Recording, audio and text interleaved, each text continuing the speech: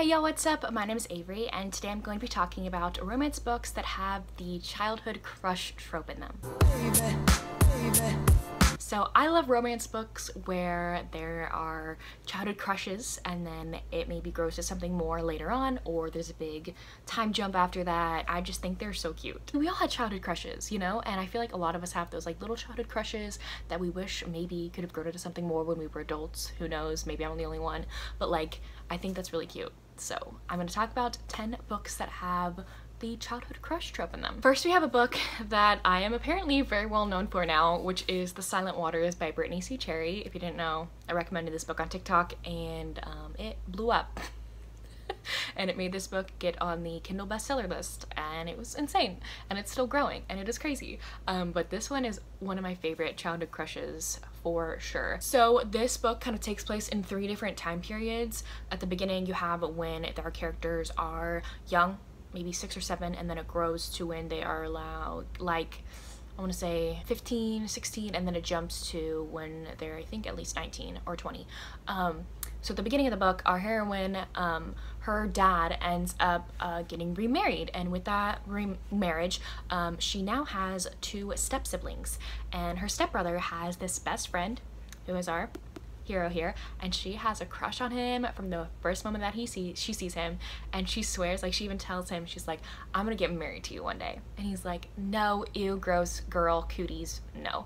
And so she plans like their wedding out in the woods. Then she ends up witnessing something very traumatic, something she should not have witnessed, and from that day on she does not speak a single word. And so this is just the relationship between like our hero and heroine and how it grows throughout the years, and it is beautiful. It is one of the most epic romances that I've ever read. I love this book so much, and I just love the childhood crush aspect because you kind of get to see, like physically see, like them have that childhood crush on page, whereas in some of these books they might just mention it.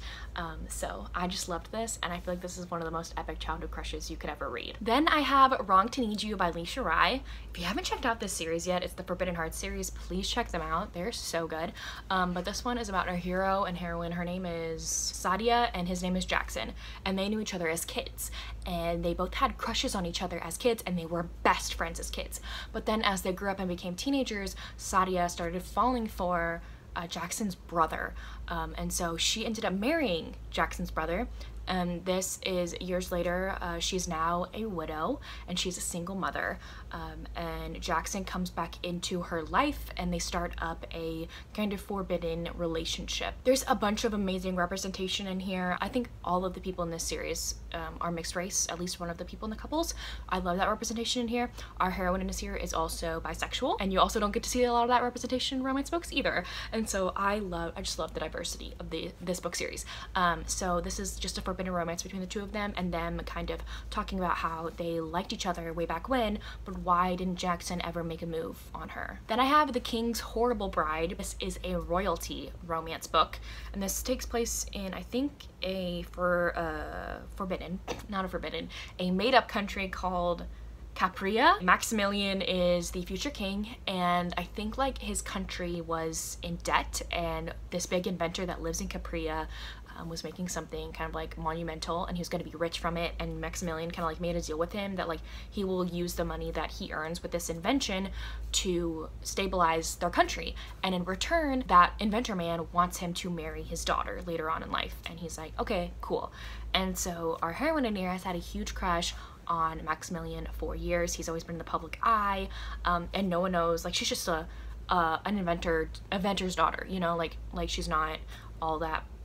No one knows who she is, like she's not in the public eye. And so it is years later, her father has passed away, and Maximilian hasn't come to like basically fetch her yet and marry her yet, and she's kind of like worried that he never will, but she's been liking him for years, and she's in shock when he finally does reach out to her and tells her to come to the palace and live with him and stay with him and marry him, and she just can't believe it. I thought this was really cute, and it's a very short romance that I think a lot of people will enjoy. Then I have Gifting Me to His Best Friend by Katie Robert. This one is very interesting in the childhood crush aspect, because they weren't necessarily like children, they were more like adolescent age.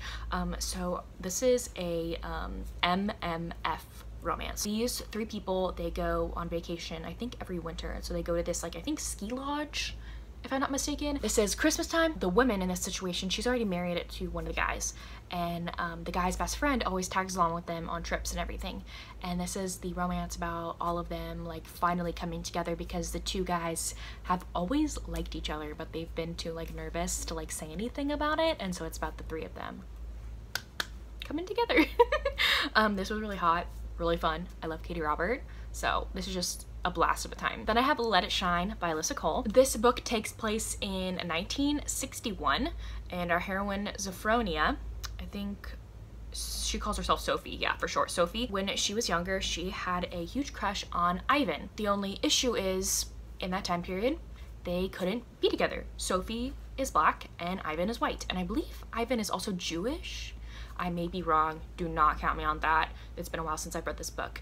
But that was another forbidden aspect like weaved into there. And so this is like a forbidden romance between the two of them, because like at the time period, there wasn't all that much acceptance like at all. They grew up like playing together in their yard, because I think Sophie's mom would cook for them, like she was their home cook. And so she would bring Sophie along with her, and her and Ivan would play together, and they grew up playing together until one day Ivan got beaten up by these gross little boys because he was playing with Sophie, and were being racist, and so he took a beating for her basically, and I don't think they've seen each other since.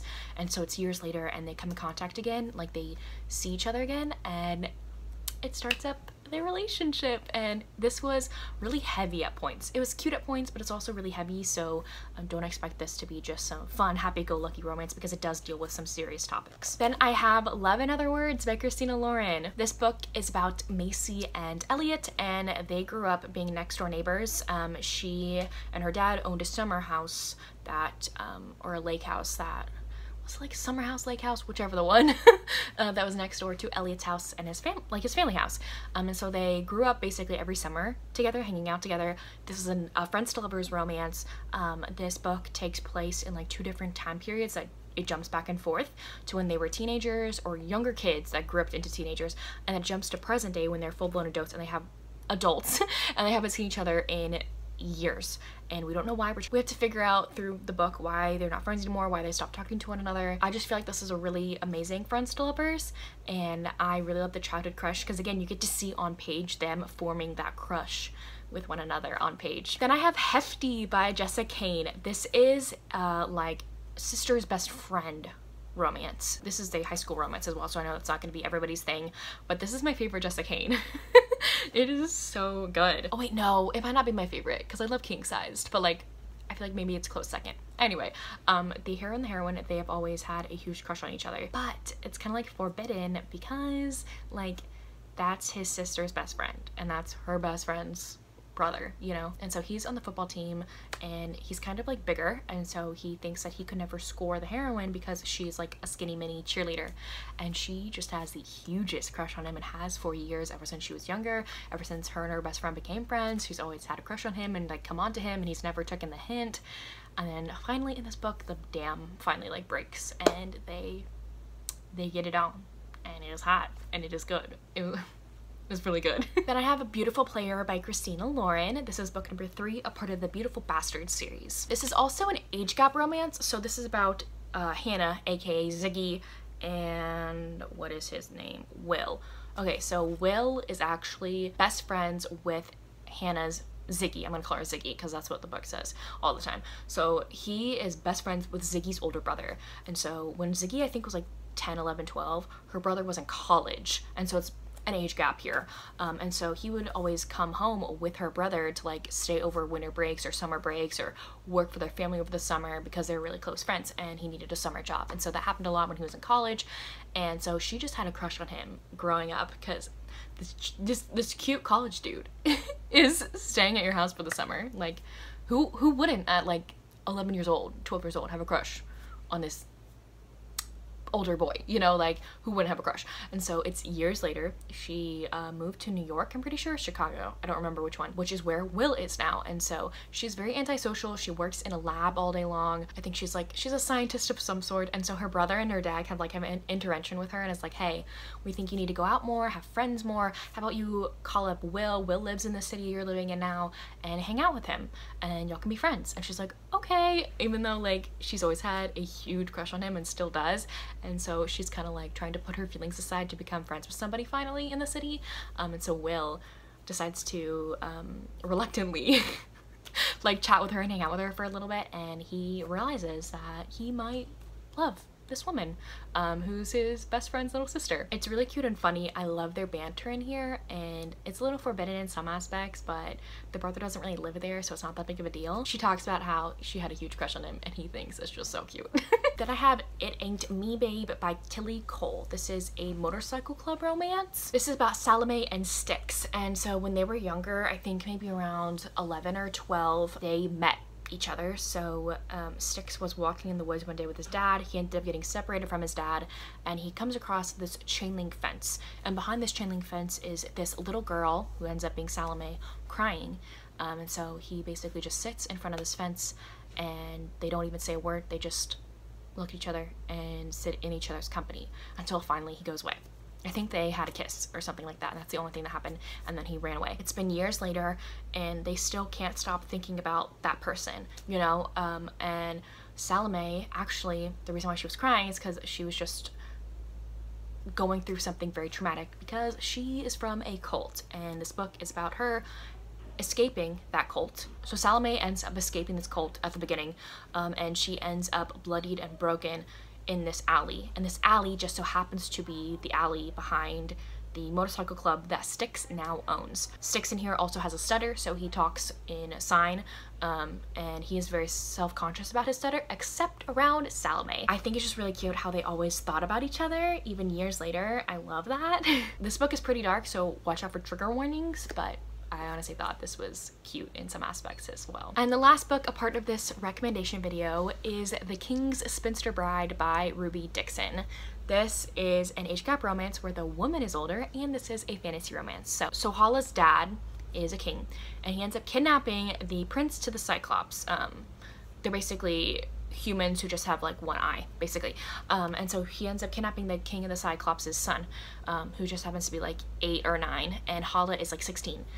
And she ends up protecting this boy while their city land is being taken over, even though she didn't have to, like that's her enemy's son, but she decides to protect him. And then like her country ends up getting taken over by the guy, and so she gets put in exile, and it's years later. The hero is now king of this land, and he decides he needs a wife, and he only wants Princess Hala. Like that's all he wants. Even though she is way older than him, he doesn't care. He has always thought about her, always had this huge crush on her, and like he goes and tells her his plan, and she's like, what are you talking about? You can have any woman you want. You're gorgeous, young, amazing. You want an old spinster? And he's like, I want you.